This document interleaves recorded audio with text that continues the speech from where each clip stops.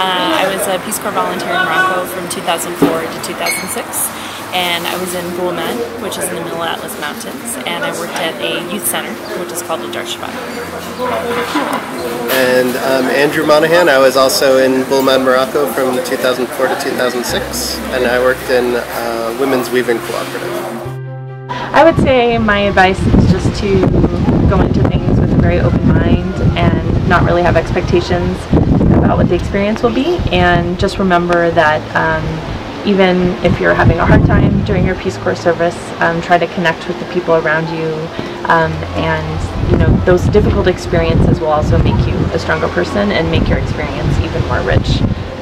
So just try to be open-minded and meet as many people as you can, and try to really represent the best of the United States to the country you're serving in. For me, I would say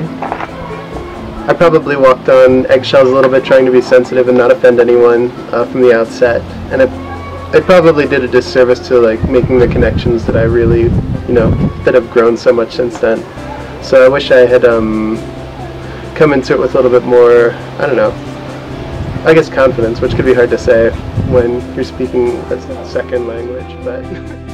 Even though we live in Morocco, we probably don't come back here enough, but every time that we do, I just feel extremely happy, and I feel it kind of brings me back to